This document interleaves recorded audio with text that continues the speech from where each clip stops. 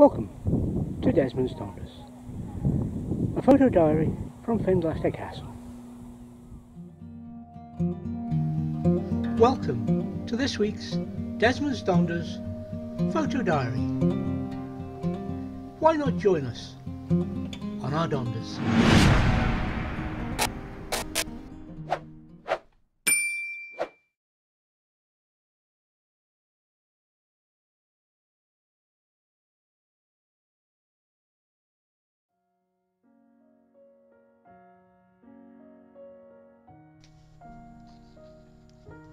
Welcome to this week's Desmond's Donders photo diary from Findlater Castle.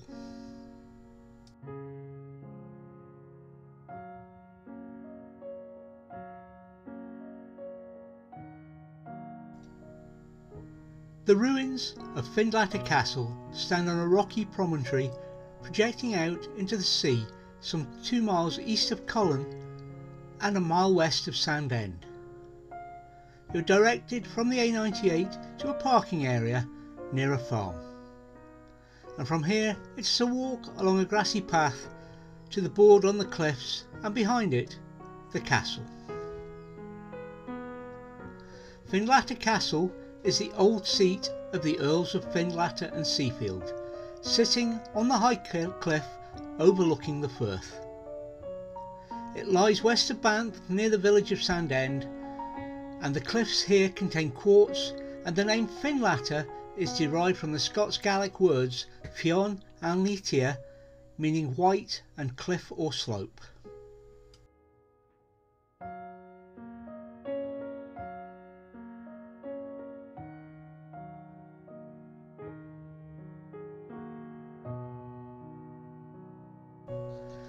The first historical reference to the castle is around 1246.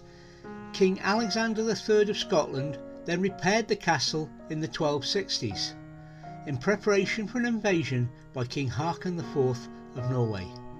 The Vikings took and held the castle for some time, and the castle remains still there from the 14th century rebuilding, when the castle was redesigned based on the Roslin Castle model. James V of Scotland visited Findlater in November 1535 after a pilgrimage to Tain. In September 1562, Mary Queen of Scots sent an army equipped with artillery from Dunbar Castle to besiege Findlater, which was held against her by John Gordon of Findlater, a son of the Earl of Huntly. When Mary was nearby on 20th September, she had sent her trumpeter messenger to deliver the castle to the captain of her guard, but he was refused. The previous laird of Findlater, an Ogilvy, had been master of household to Mary of Guise. He lost his inheritance following sexual misconduct with his mother-in-law, and making a plan to imprison his father in a cellar to deprive him of sleep and so drive him insane to obtain his lands. After his father's death, his mother married John Gordon, who then took possession of the castle and lands and promptly imprisoned her. In October, the Earl of Huntly sent Mary the keys of Findlater and Auchindoun, but she was suspicious of the low status of the messenger.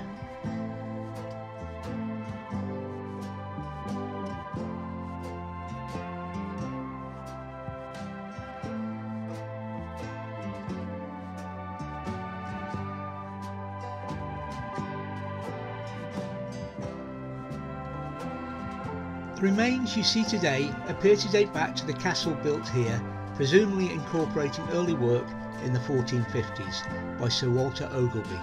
This is sometimes said to have been based on the design for Roslin. Though whether this is really the case or is simply that both were constrained by similar sites on spurs of rock surrounded by precipitous drops is unclear. The board on the cliffs above shows a building that actually looks oddly reminiscent of Eilean Castle, though on a much smaller site. This was built up to a considerable height from the rock on which it stood, and has a footprint which seems to wholly cover the end of the promontory. At the landward end, access was via a walkway raised on stone causeway considerably above the surrounding rocks, which had 2 gaps crossed by drawbridges. residents would have felt completely safe from unfriendly visitors, but perhaps less so from coastal erosion.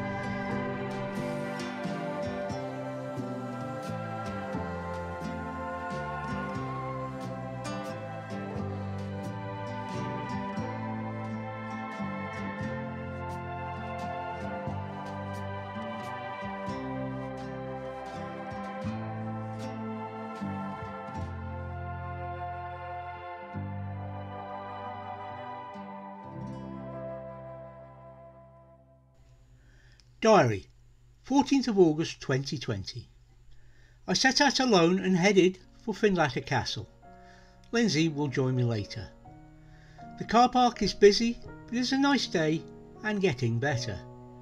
I parked up and settled in, waiting for Lindsay to arrive. Colin is coming this weekend, so he will be here this afternoon as well. He arrived mid-afternoon and we chatted the time away. Later, Lindsay arrived with supper, fish and chips from Cullen. As usual, they didn't disappoint. There was a lovely sunset which Lindsay took pictures of, but I declined. Soon it was dark and time for bed.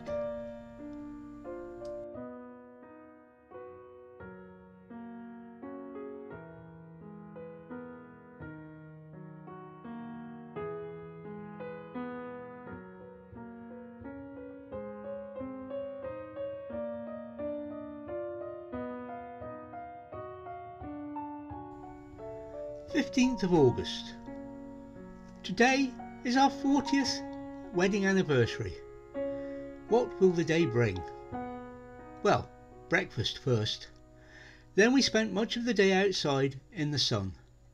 We walked down to the castle and then were entertained by an old biplane flying around, and we watched the gulls and fulmar flying.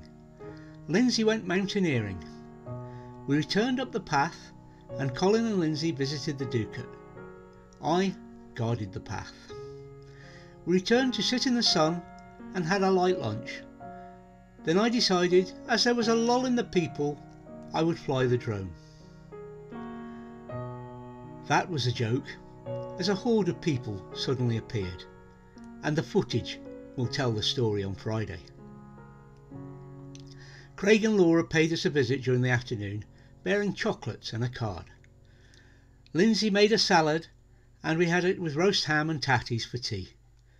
We had a great relaxed day and Colin and I capped it off with a dram.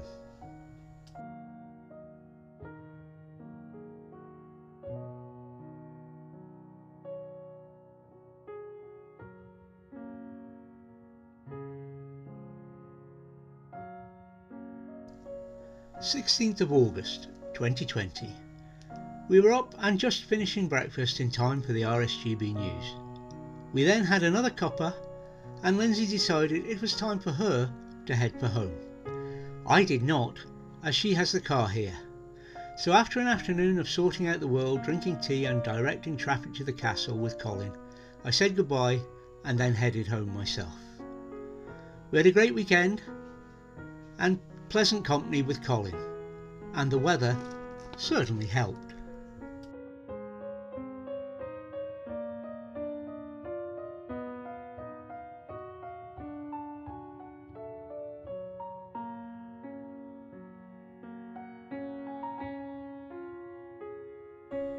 Wildlife: orange tip, large white-tailed bumblebee, Scotch argus, painted lady and red admiral.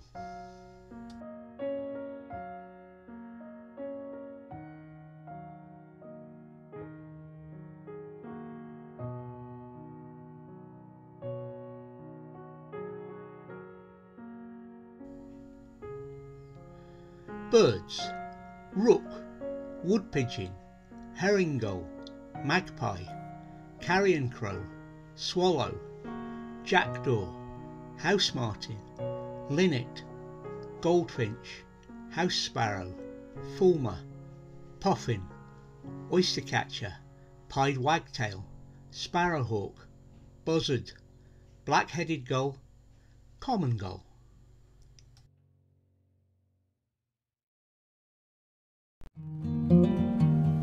thank you for watching Desmond's Donders. We'll hope you'll join us again for more photos, waffle and eat as we travel around Scotland. Bye for now.